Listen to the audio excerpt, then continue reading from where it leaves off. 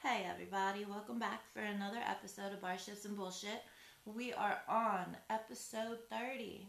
This is a nice little milestone. And of course we're gonna call it Too Comfortable. Guys, we've been working in this industry for a hot minute, and we've come across a lot of people that it's always really good to be comfortable with your surroundings. That kind of goes without saying. When you work with somebody that you do really well with, and you have that synchronized setup, being able to bounce around and each other's next steps back and forth, back and forth, and back and forth, that's great. But we want to discuss about being too comfortable with the shit that you say in front of guests, or the shit that you say to coworkers, or even upper management. Mm-hmm. And I ain't gonna lie, I've had these issues. Like, I've known myself. I've been vain and cocky enough to where I told my boss, like, you know what, you need me, I don't need you. And I think we've all had that scenario. Actually, we've talked about it on an earlier episode. The infamous Shock was with us. Yeah. And we were talking about how we used to harass our boss to no end when we cooked together. We used to torture that man. Which and it wasn't just him. It's not like you were just picking on him. Yeah. There was quite a few of them. Yeah.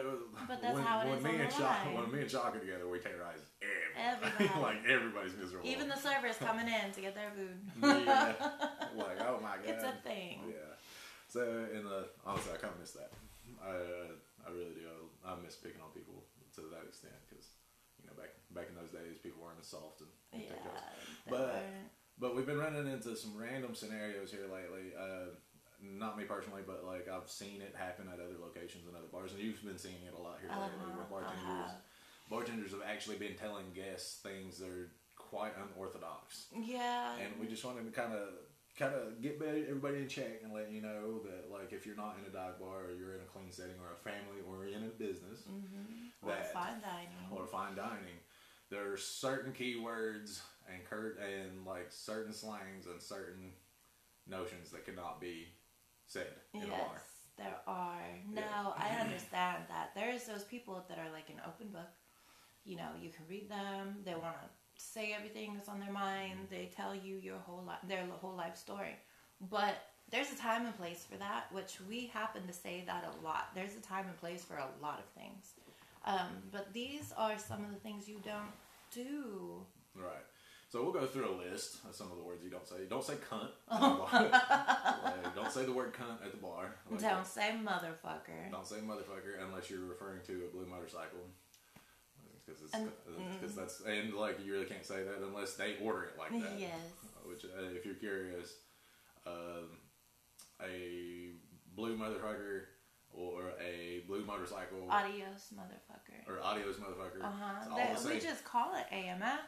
Or everybody knows. Yeah, or AMF. That's all the same cocktail. It's, unless you're trying to be a douchebag, or you're trying to make it a point that you can say fucker for whatever. Which is cool in a dive bar.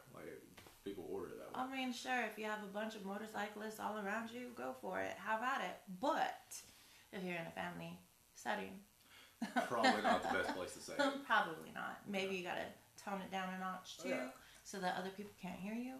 And honestly, when you're in these weird conversations and whatnot, it's fun to be modest. It really is. It is. So when you're modest in a lot of uncomfortable settings and uncomfortable conversations, you kind of let a word slip here and there.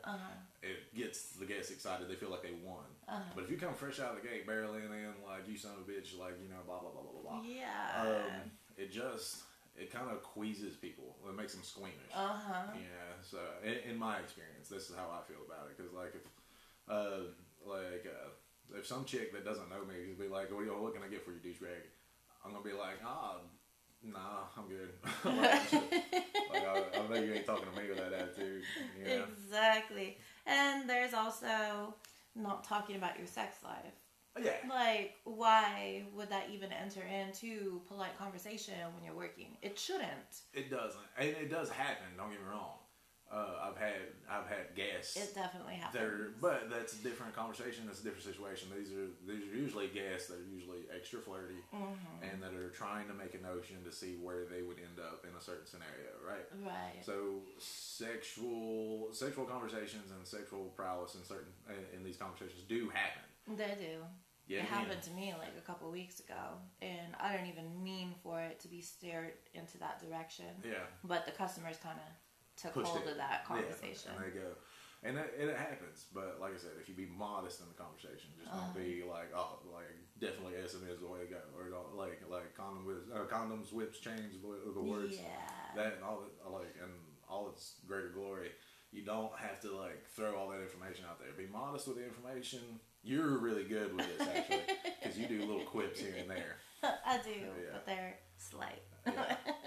Well, and like somebody will be like, I like getting beaten. She's like, you know what? I'm pretty good at it. Like, and I got that's this it. paddle right here. It's for my flights, but we can use it for other things. See, it's really subtle and it's really easy, real small quips. Like it's playful, it's fine, it's still modest, but you're not going to extra details that people really don't need to know about you.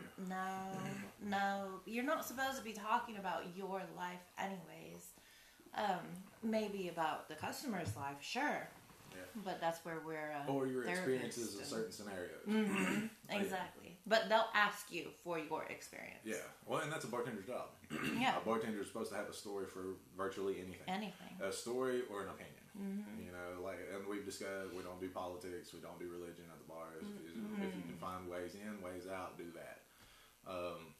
But, you know, like having these conversations is great. Just make sure you can ease your way out and don't put yourself in a weird, awkward situation that you don't really want to be in. Yeah. But if you're giving your whole life story, there's a lot of things I actually have a beef with on that whole problem. Like if you're giving your whole life story, you're telling people that you don't really know, you know, where you live, what your lifestyle's like, who your family are, you know, and a lot of things. Like I don't want random people coming up to my kids and be like, "Oh, you're that guy's dad." Yeah. Or, you know what I'm saying? Or like I don't want that for my youngins, so I don't advertise it. Like people ask me if I've got kids, I'll tell them I've got kids, you know, and tell stories about them or whatever. But like the minor details of my home life will never be brought to light. No, mine either. And of course, you know, a few things slip through the cracks here and there. But, you know, as a bartender or as a server, say you get those specific types of customers that want to know everything about you because they're attracted to you. That's how you develop stalkers. Yeah, like, yeah. I understand repeat customers and, you know, they're there because you're there. I understand that. But never give too much of your own information away for people to stalk you down. Yeah.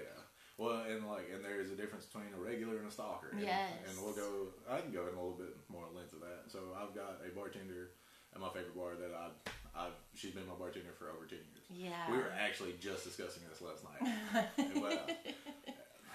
She is definitely unavailable for a lot of reasons pending. And she has been for the last 10 years. And it's been brought to my attention by everybody, especially her. Like, she has no problem telling me, like I'm not available.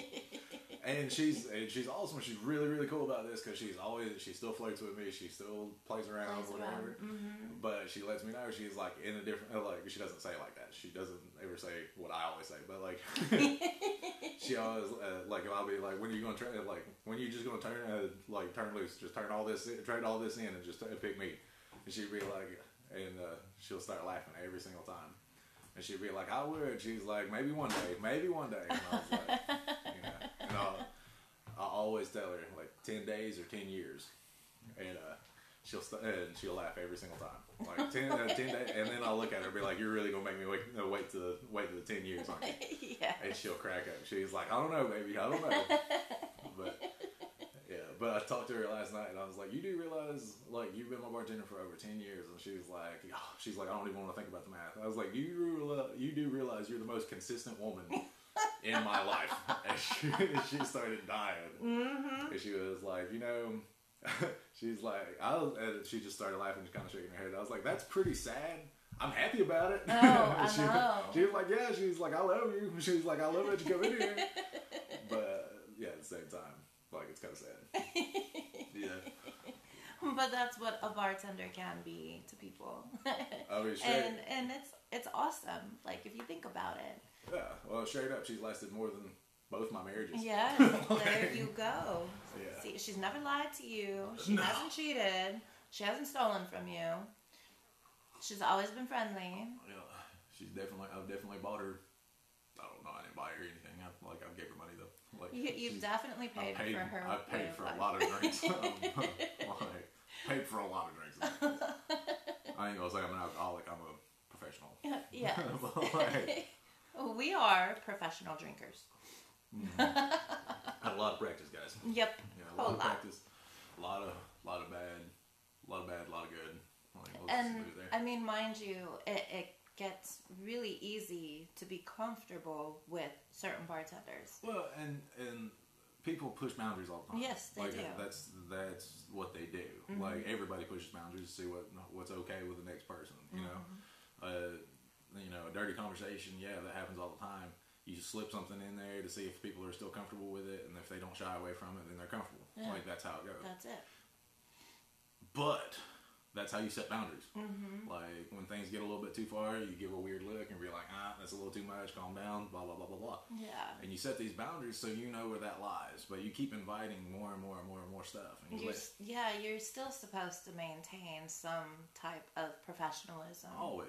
Like, as much as most of my really, really fun bartenders flirt and play around and all that stuff, they still, like, know how to be professional, do all that, and have a good time, and set boundaries. Like, and that's a natural thing, actually. It is. I'm not trying to go to a bartender because they're easy. No. That is not what I'm looking for when I go to a bar in the first place.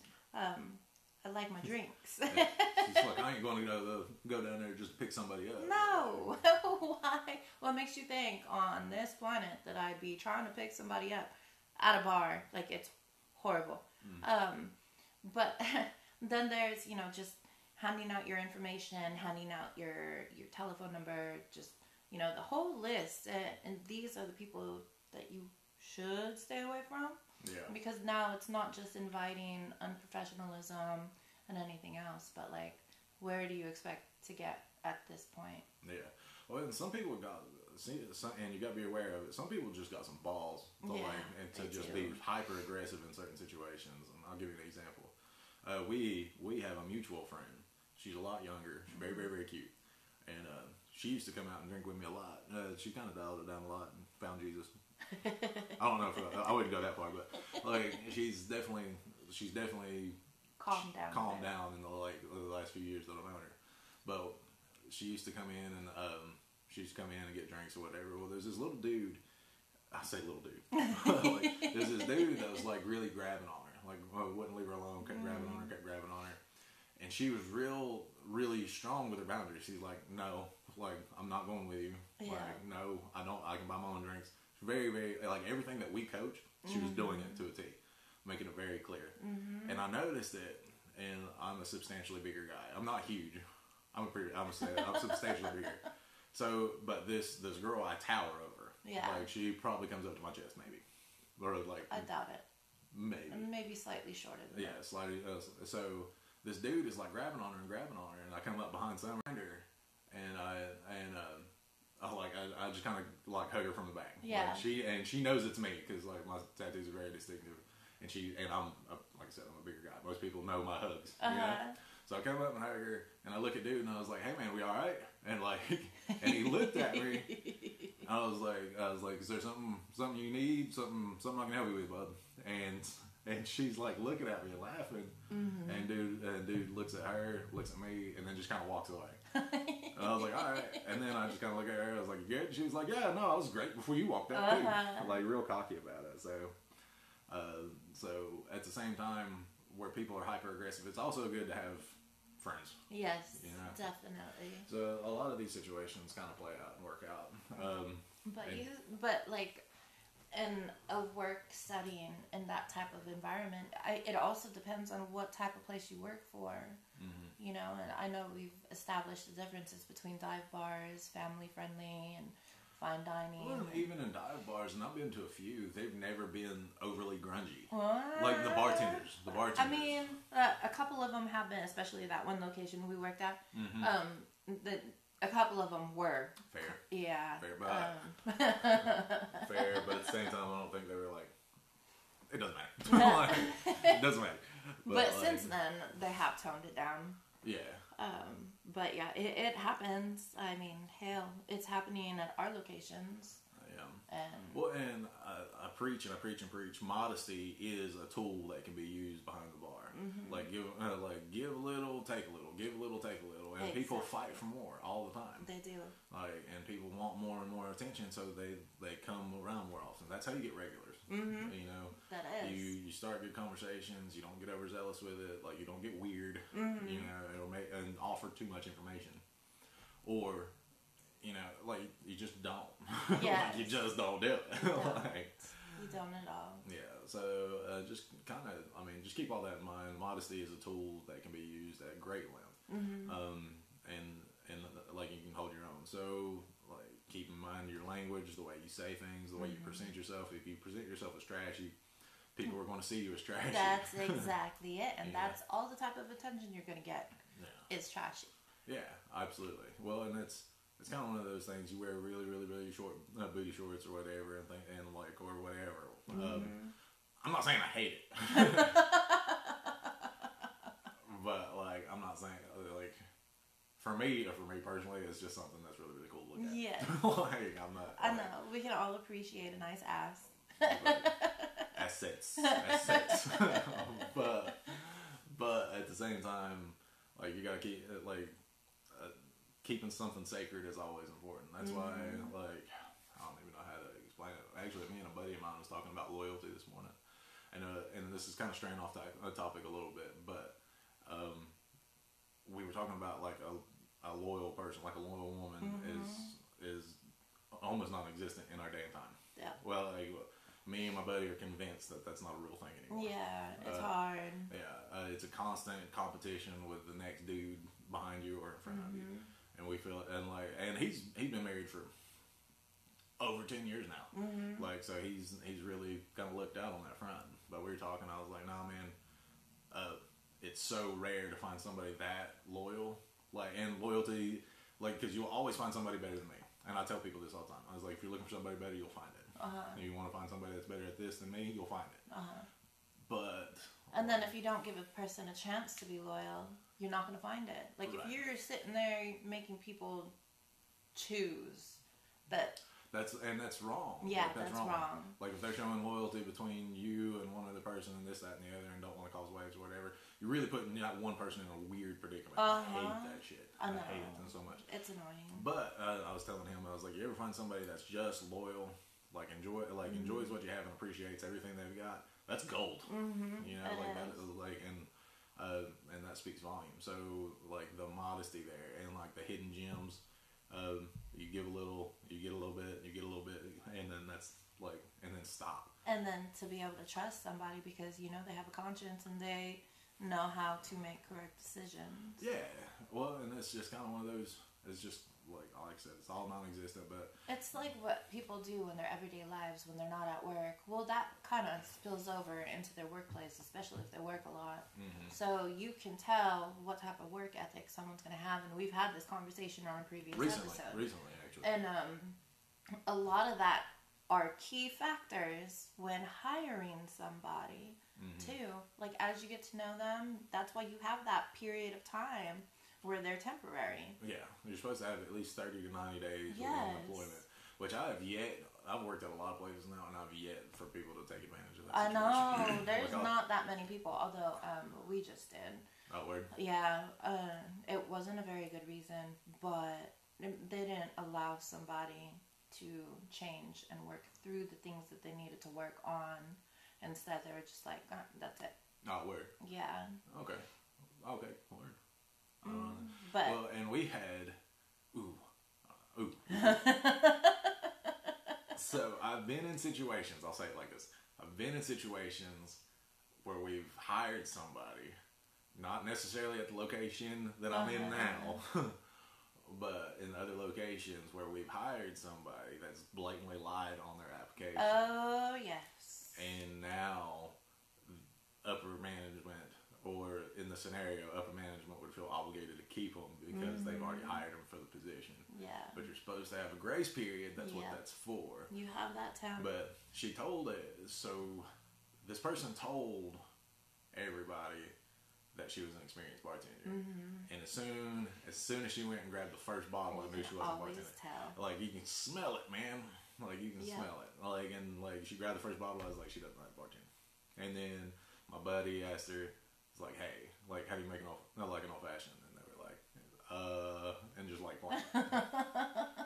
so one of the easiest, oldest cocktails known to man, you should know how to make it, or have a variation of how you should make it. Definitely a variation, because the new ones nowadays, it requires muddling. But the old-fashioned ways, there's no muddling whatsoever. I don't even like muddle. I hate it. I hate it with a passion.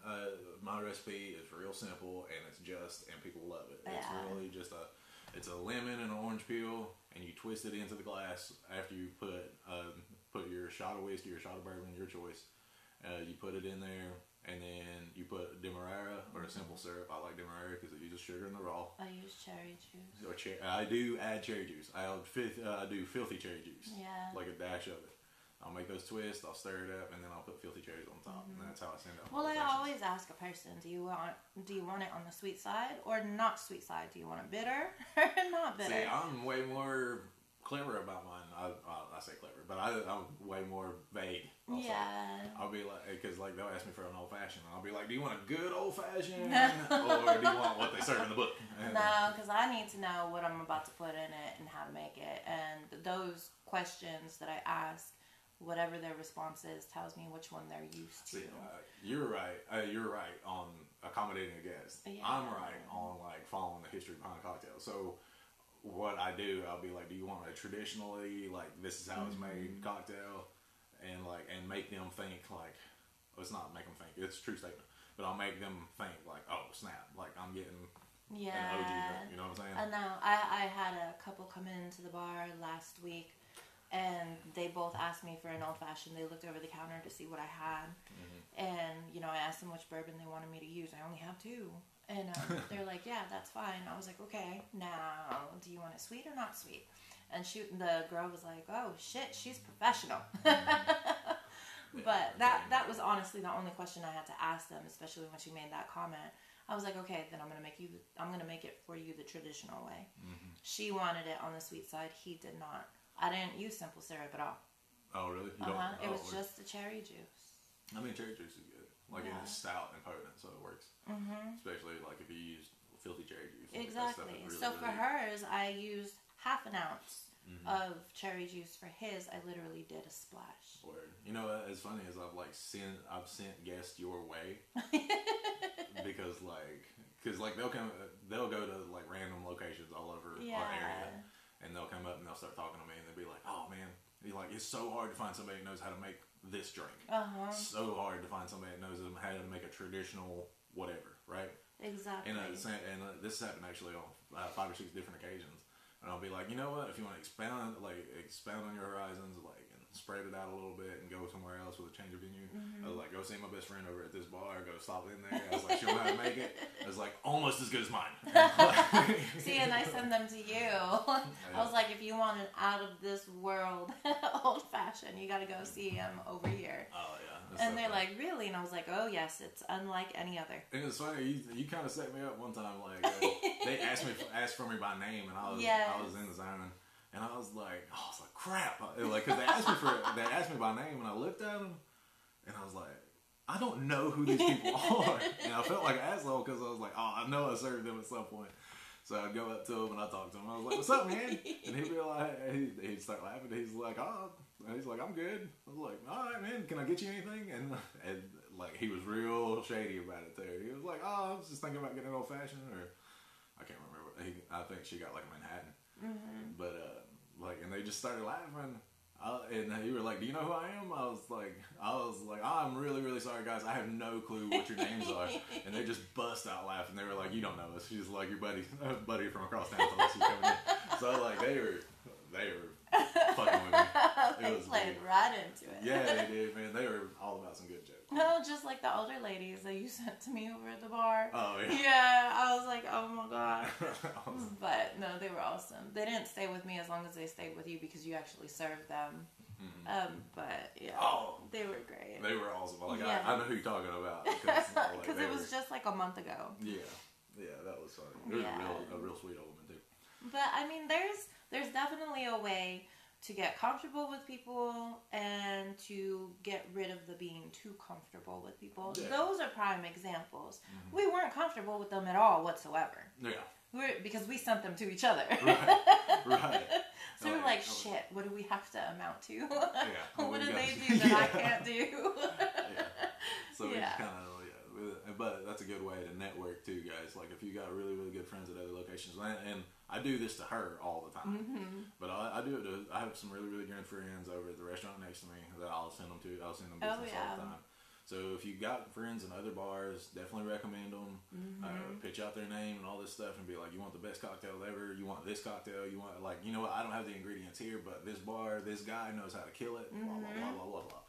Like it's all great. Yeah, like, and that's a good way to pass on business, and your buddies appreciate that. Like I appreciate all the business you send me because I need it. Like I don't live off hopes and dreams. No. And good cocktails. Like I need for people to come and pay for it. So and we can go on for days on all this stuff. But being too comfortable with your guests is definitely something that you need to kind of keep yourself in check. Yes. Make sure you don't get too prideful on different things. Oh, good Lord. Like, don't talk to your boss like they're your subordinate. They're not there to serve you. No. Like, they have a bar to run. They have a restaurant to run. They have different hurdles that you're not allowed to know about. So, keep that in mind. And then what in the world made it okay for employees to talk back to their bosses? I don't know when that started. That's got to be the whole I'm too comfortable with my position part. Good Lord Almighty. Don't get me wrong. Like I've got some really, really cool bosses. Like I enjoy working with the people that I work with. Yeah. But and I pick on them all the time. I do the same. Yeah, but there's a difference between picking on them and looking at them and just be like, I'm not doing what you're telling me to do. Yeah. That is the biggest slap in the face you can do to somebody. Like, well, I wouldn't do that to an employee. Well, now you can't even trust your employee to do what you need them to do because they're going to think they're better than you are and that they could probably take your job from you. But that's not what the bosses are looking for. Yeah. They're looking for someone to be able to do what they're told to do and do it great. Right. Well, and not to hate on it. If you know the job, you know the job. That's great. Kudos, I'm excited for you, blah, blah, blah, blah, blah. But at the same time, like, you still got to show respect for the people around you. Like, if you want to be shitty and you be like, I can do their job better than they can, well, that's great. I'm glad you can do that. It's not your job. Let's worry about yours first. If it was your job, you'd be doing it. Right. Or you'd be somewhere else where they're paying you to do it. Or you wouldn't be complaining about the job you already have. Yes. Like, and all of that in a professional setting, by the way, does stack up. Like if you're professional all the time, you do the job that you have to the best of your ability, you don't bitch, you don't complain, and you don't talk down to people that are, to anybody, like that's not okay. But you don't talk down to your bosses like they don't know what they're talking about. That doesn't make you look good. No, it does not. Yeah, it actually makes you look like an asshole. So, like, it doesn't make you look boss. It doesn't make you look like you're stronger or smarter or any of that stuff. No, not one bit. Yeah, it makes you look childish. It really, really does. And we're looking for consistency. Someone that can maintain professionalism and do their job correctly. But, so, all of that being said, I think, like, modesty, not giving too much information is, like, the best key. It is. And language. But, yeah, in language. Speaking of which, I've heard a lot of fire at your new restaurant. I'm really excited about it. You got some new employees that are doing really, really well. Yes. Wanted to give a special shout out to those people that are just killing it at your location. They are killing it. Yeah. They are working their butts off to kill it too. It's really exciting. I hear about it a lot. I see it on social media. So kudos to you guys that are doing a freaking immaculate job down there at your location. But guys, we love you and can't wait to hear from you. We'll see you next time.